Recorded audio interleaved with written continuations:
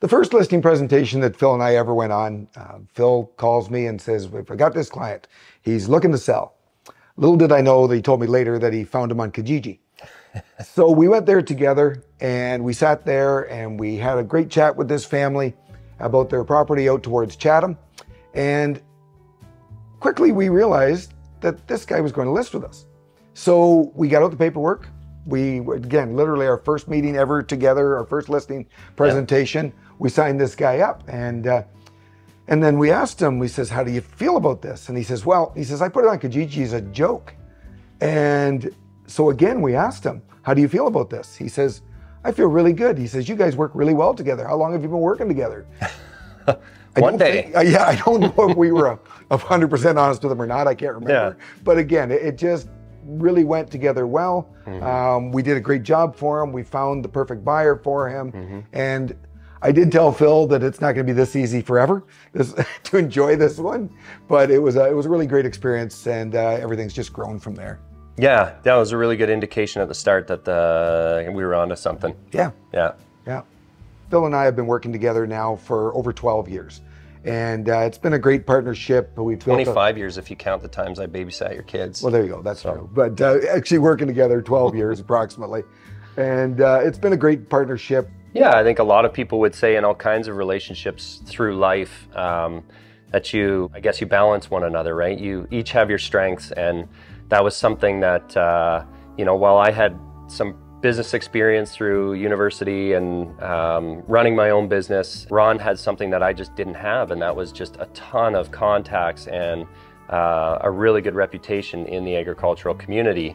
And the two of us putting those two kind of assets together ended up with FarmOntario.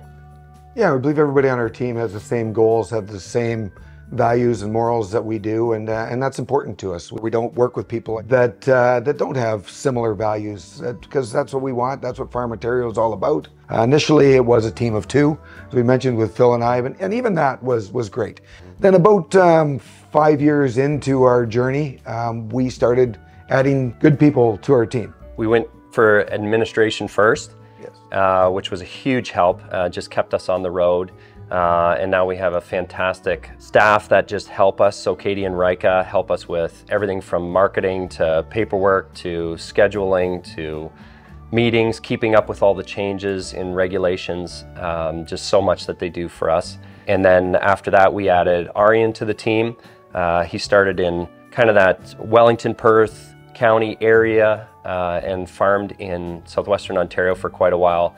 Before he actually made a big jump out to Eastern Ontario, and that's how FarmOntario East was born. After Arian, we added Teo Bless, and after Teo came Luke Bauman.